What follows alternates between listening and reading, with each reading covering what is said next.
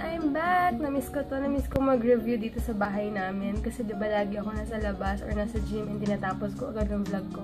Kasi nga, hindi okay yung pakiramdam ko. So, ngayon guys, marami ring nag-comment and nag-PM sa akin na i-review ko daw tong Bobbie kasi super affordable din. And kung napanood niyo yung mga vlogs ko last week na nadaanan ko siya sa mini-stop and ang brand niya is Bobbie. Ayan. And na-amazed ako kasi 85 pesos lang. And ang ganda, ito yung pinakamagandang color na nakita ko kasi hindi ako masyado nagdunod na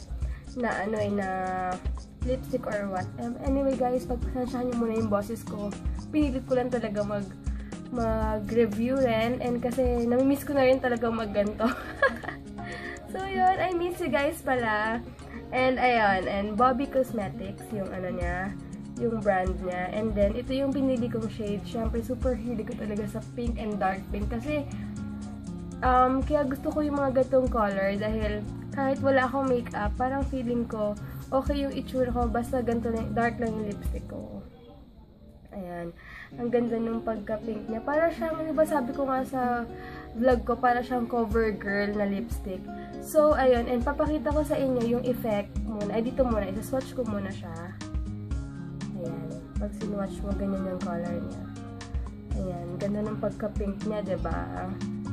And, papakita ko sa inyo ano yung effect niya kapag nasa lips ka na.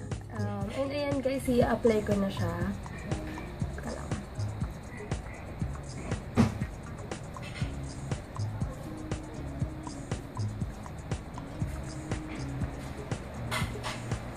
Ayan.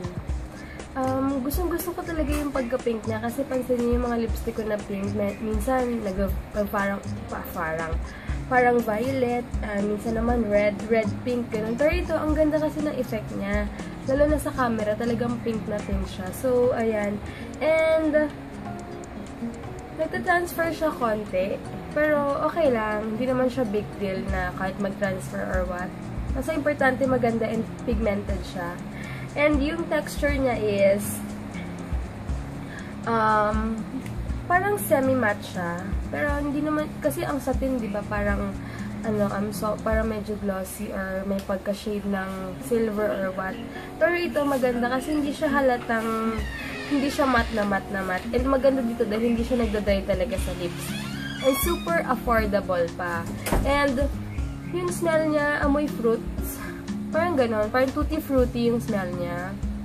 O, diba guys? Medyo okay na talaga ako kasi nakakahinga na ako.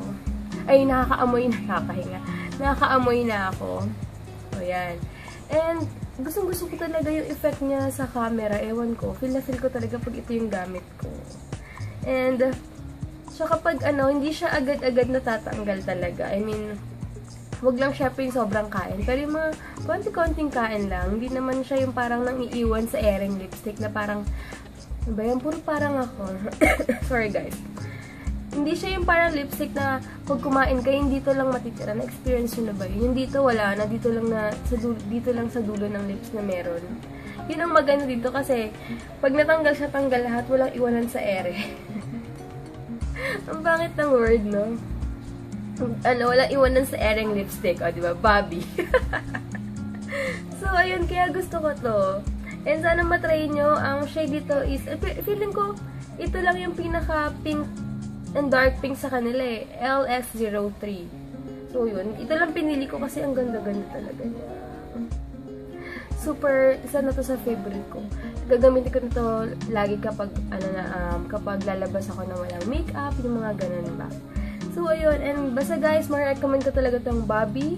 85 pesos. Available sa mini-stop. Weird, no? Pero mini-stop talaga.